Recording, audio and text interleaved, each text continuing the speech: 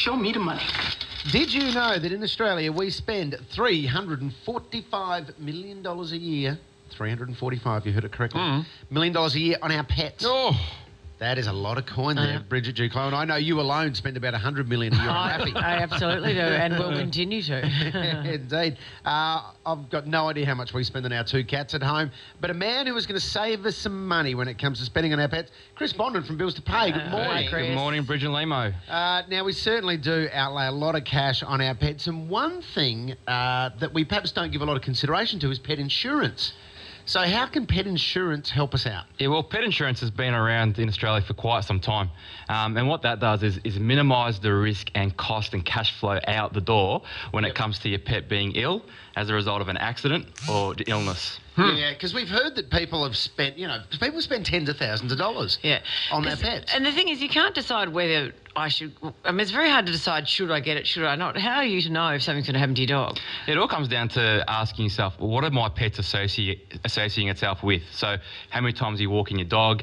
How many times is it associating itself with another pet in their backyard? So if Rufus is in the backyard with Jack, what is the chances of Mike Tyson coming in and breaking an ear off or ripping an ear and going to do surgery? But then there's the undisclosed things. Like, for example, my dog had to have half his stomach out because of cancer. Oh. It cost $5,000, which thankfully I didn't have to pay. But, that's the sort of thing. There's no way I could have known that was going to happen. No. Yeah, well, it's important that you protect yourself from things like that. Yeah. But it has to be, you can't have a precondition on a history on the dog in terms of the insurance. No. So if you've got the cancer already, it's hard to go and insure yourself for the dog for that. Yeah. But that's why I'm saying that's why you've got to do it anyway. That's my point. I would do it anyway because you just don't know what's around the corner. People can afford general immunisation costs for $40 a year, but when it comes to $3,000, that hurts the budget, and people can't afford that. No. There's a sad stat that I came across. Well, 6,000 savable pets put down each year because pet owners can't afford to pay the vet bill. Oh, really? Wow. Oh, well, that's reason right there to get yourself some pet insurance. But how much does it cost and how can we save money on the pet insurance? Yeah, well, it's not cheap. It's not $1 a week or anything like that. It's between $35 and $50 a month. And that could save you, $3,000 or $4,000 a year if something happens in terms of an operation of some sort. But to spend $500, I think you can put that in your budget. But when it comes to $4,000 in one lump sum, it's harder to pay that money. Yeah, right. So the recommendation from you is to absolutely get pet insurance because it'll save you money in the long run. Minimise your risk.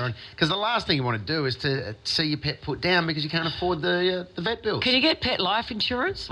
Well, there's 3 types of insurance when it comes to pets. There's the accident, there's illness, and then there's comprehensive. Wow. Oh. So you can pick and choose, and obviously it'll impact how much you pay on your premium. Yeah. And then it becomes down to how much excess do you want to pay when it comes to the accident occurring. Yeah, right. And can you get specifics as well, like dental, physiotherapy? I don't think it goes that far, Lehmo.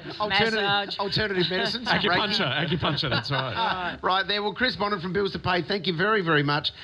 You've been saving us thousands of dollars so far this year, and we'll speak to you again next week. Thanks, Brig and Lehmo. Start moving forward in life. Talk to Bills to Pay now. Head to billstopay.com.au.